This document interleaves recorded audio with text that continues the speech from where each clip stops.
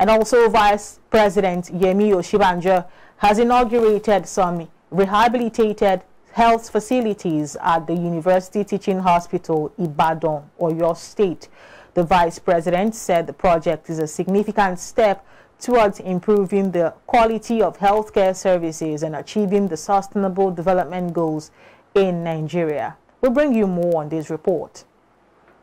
The University College Hospital in Ibadan is one of the country's premier health facilities, providing specialized medical care to Nigerians and serving as a training ground for medical professionals. However, like many health facilities in Nigeria, the UCH before now was in dire need of rehabilitation. The facilities, which eventually got the attention of the federal government in 2020 and is now being inaugurated after getting upgraded to meet the growing demand for healthcare services. By December 2020, we got a notification that a massive rehabilitation of the hospital has been approved. By January 2021, contractors mobilized to site, and by the special grace of God, all the works embarked upon were completed in March 2023. In her address, the Senior Special Assistant to the President on SDGs wants management of the institution to utilize the facilities judiciously to serve the purpose it was made for.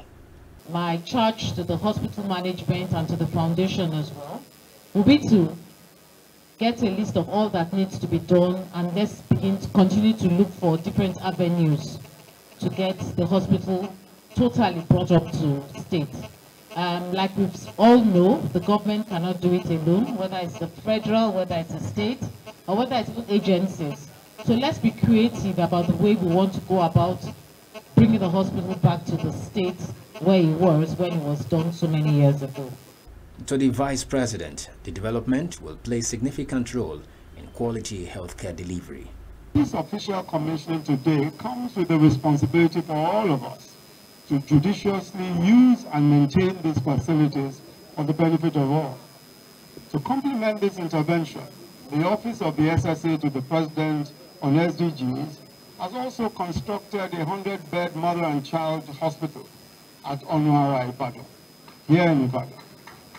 And I'm aware that this facility is fully equipped with state-of-the-art medical facilities as well.